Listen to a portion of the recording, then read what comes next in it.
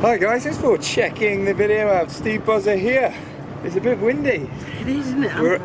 We're up on the top deck. We're leaving France.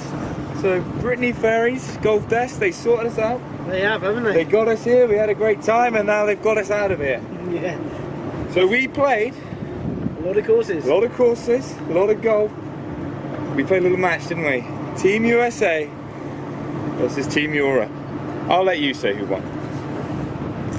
Is this morally or in just a golfing sense? Well, we played for points and we totaled those points up. And then chickened out of playing today. So USA won because of a default from not playing today. Well, I'll let you have it. It's fine. Take it away. You did play better than me.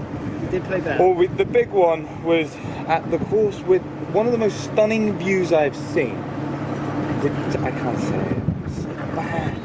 Which one are we talking about? Which day? Exeter? Exeter. So that was what changed the course of the competition, because not only did I beat you, I threw in some birdies.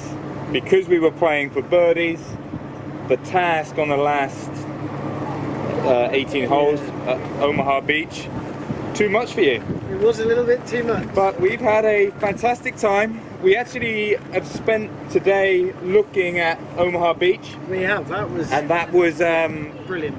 Yeah, I'm really pleased we did that. But we are leaving the port.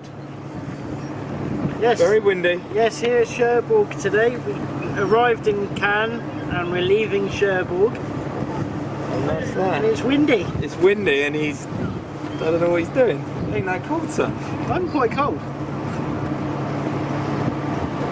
Ice runs through your veins. It obviously does. But it doesn't allow him to win golf tournaments or stand outside on a ferry. Exactly. Never mind.